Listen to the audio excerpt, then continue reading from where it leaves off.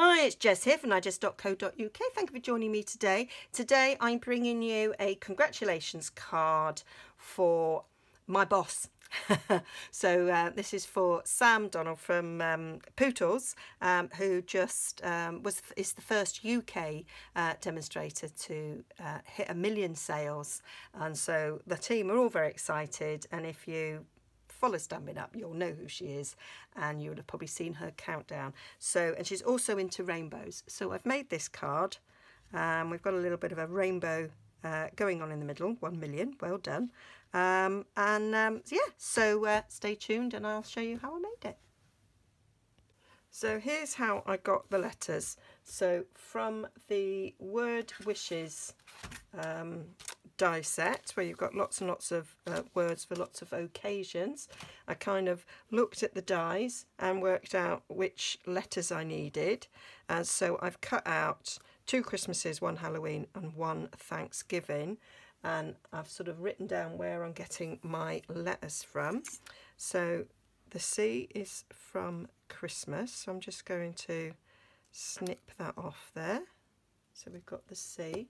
I'm going to get a little bit of a darker colour so I can see when I've got it. And I'm going to take the R from Christmas as well. So the R's there. I'm going to keep that little bit of the tail.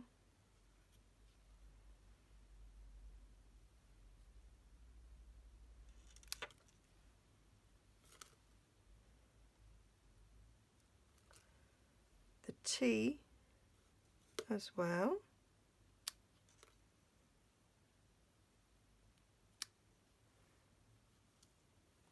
What else did I write down? The I. So there's the I, and I need to find a dot from there somewhere. An S. So I've just cut the S there.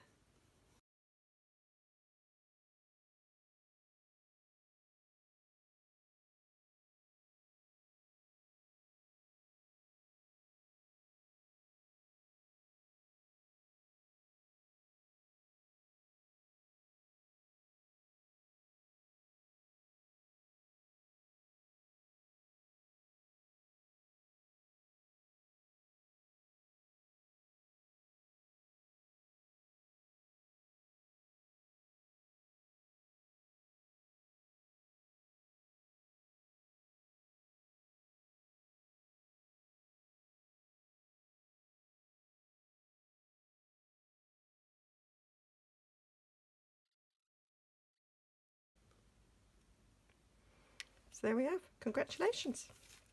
Get rid of all my scraps. And so now I've got the letters to do the rest of the card. So just thinking a little bit outside the box to get what I want. So I've been sorting out my colours to make my sort of rainbow effect, and I always want to do rainbows, always in my head, say Richard of York gave battle in vain, so it's red, orange, yellow, green, indigo, violet. And so I picked out colours from our range to go with that. I'd start with Cherry Cobbler because I know that's Sam's favourite sort of red shade, and then we've got Poppy Parade, Grapefruit Grove, Pumpkin Pie, Mango Melody, Daffodil Delight, Pear Pizzazz, Granny Apple Green, Pretty Peacock, Pacific Point, then we've got Highland Heather, Gorgeous Grape, and then we'll end with Blackberry Bliss because it's 13 letters, so got 2 of each sort of shade, but then we've got an extra one at the end. And so we're starting with Sam's favourite and ending with mine. Oh, that was quite cool. And I kind of took the letters, and my idea was, will they fit on an everyday label? Punch out, and they do. So that's the C, and that fits. So I'm going to cut one of these out from each of the colours, and that's what's going to go and I'm going to stick a letter on each of them. So I've used the classic label punch, and I've punched out my 15. This is take 2 because first time I did it and stuck it on, I didn't actually make enough. So yeah, I've got a extra thick whisper white, cut in half, scored in half, and then I've got my usual panel, and I've used the Subtles embossing folder to emboss that, just to give it a little bit of a different look there for the tone on tone. And then we're going to stick this on here, slightly wavy. So we've got, to recap, Cherry Cobbler, Real Red, Poppy Parade, Grapefruit Grove, Pumpkin Pie, Mango Melody, Daffodil Delight, Pear Pizzazz, Garden Green, Granny Apple Green even, Shaded Spruce, Pretty Peacock, Pacific Blue. Oh, do you know, I was doing so well.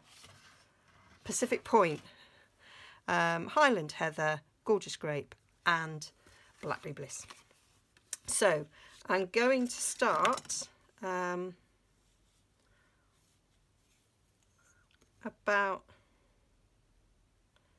a ruler's width up.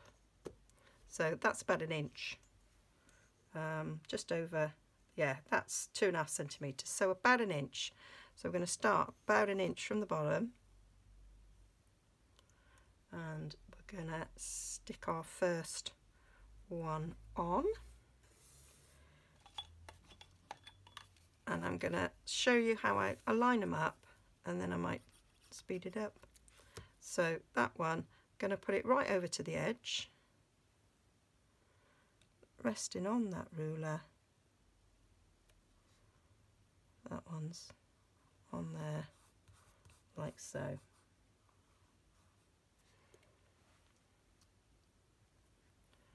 And then the next one. So what we've got there, so they're roughly about an inch. It's slightly nearer the top, but it doesn't matter. Then the next one,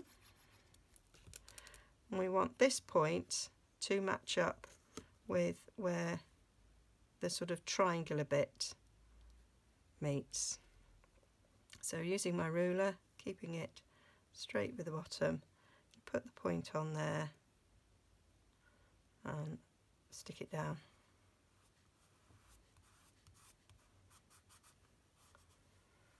And then the next one, we're going to line that up once again with the base of where that sort of triangular bit is. Again, keeping it straight, putting that one down. And then once you've got these all in place, then you use the points of these to measure all the others. So we're now going to come back down to that point. So we put the ruler on that point, and then that one will come down.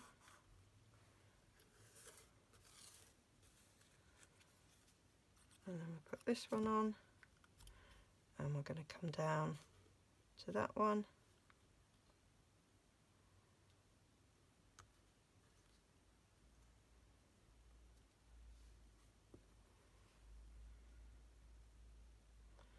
And then we'll be going back up, so that's sort of the wave we're doing. So now we can go back up. We've now got 2 to help us measure. Again, I'm keeping my eye on the bottom here when I put it in, and we just carry on like that all the way across the card. So I'll speed it up for this last bit.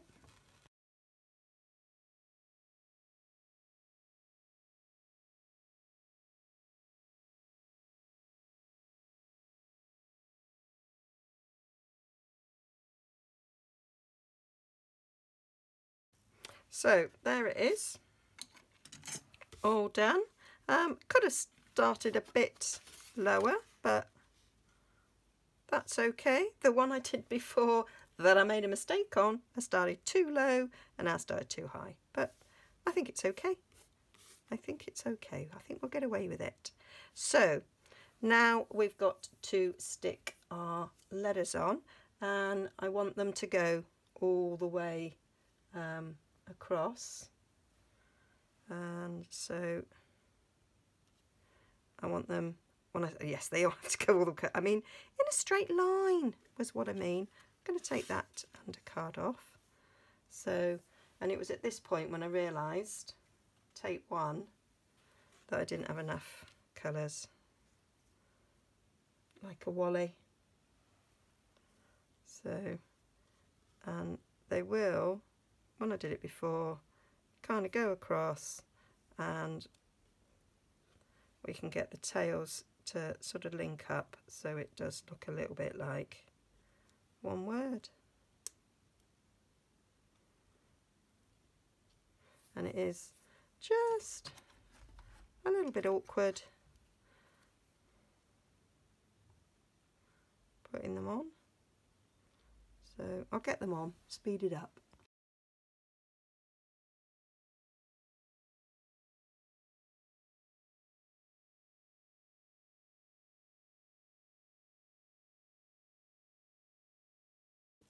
So that's them all done. So to get it stuck down, I'm going to use, I've got a bit of Tombow in there, got a cocktail stick, and I'm going to use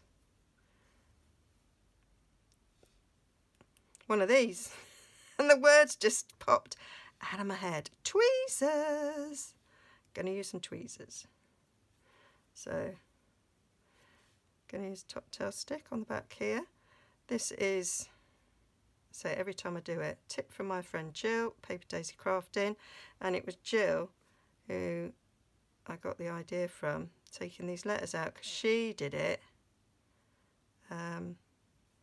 with the well written dies. She cut them up, so I'm going to stick that in there.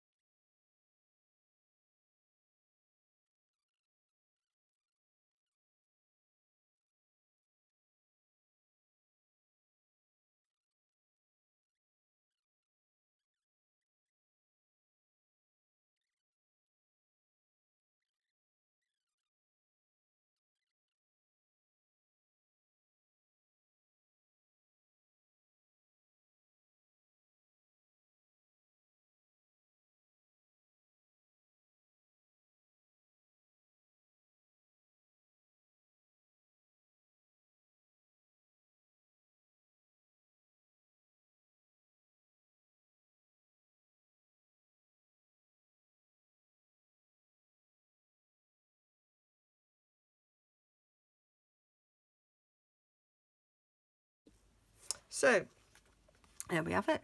Congratulations on a rainbow. So I am going to stick that to the front just as it is. I think it's kind of classy. So just going to put some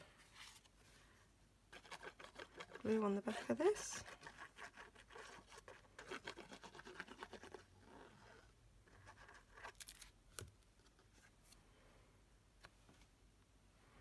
And stick it down. Get my card base straight.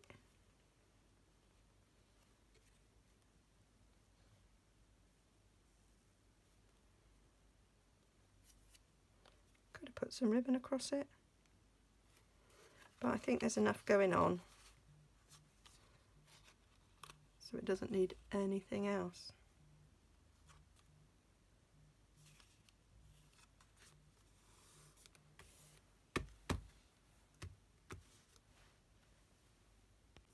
So now I want to just decorate the inside. So I'm going to use this stamp here. So it's like fireworks exploding. I'm going to use the well done here. And then I'm just going to put 1 million from this stamp set. And I've got some Stampin' Right markers that I'm going to use. So I'm going to put 1 million well done and sort of have them on top of each other. So I'm using Stampin' Right markers because I just want the isolated word. And I've kind of gone for a little rainbow, of course. So I'm going to put my glasses on so that I can see properly. Gosh, that makes so much difference. Surprisingly.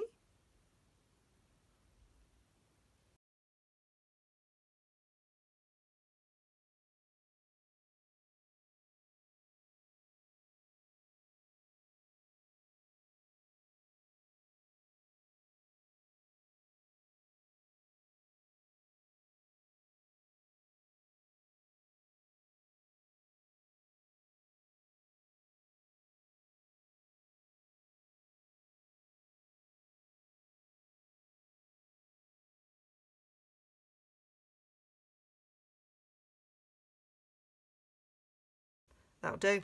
I think that'll do.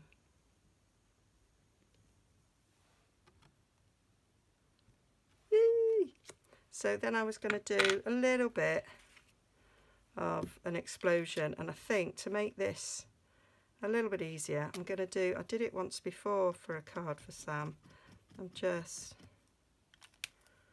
going over like this, rather than do each of them individually, because this is a bit quicker.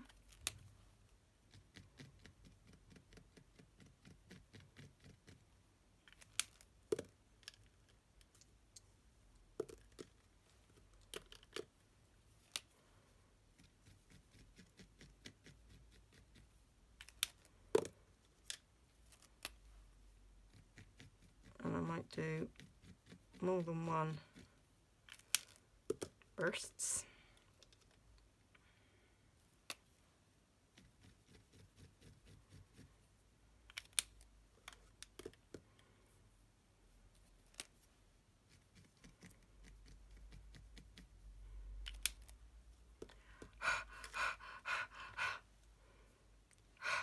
So I might just put this down in the bottom and then decide if I want another one. Yay! I really like how that's turned out. Quite like one up in that corner there. There we go, like fireworks exploding. Yay! I'll get them clean in a minute. That looks like an explosion. And then I'm just gonna stick that on the inside.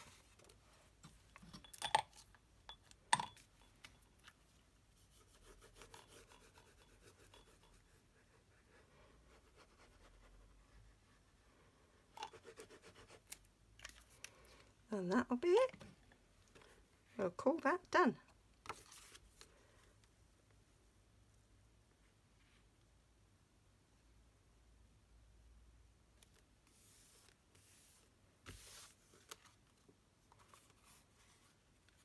There we are, a very special congratulations card for a magnificent achievement. And yeah, I hope she likes it. So all the details will be on my blog, nigezza.co.uk. There'll be a link coming up there. Please like and subscribe. Please go and explore some more, and I'll see you again soon.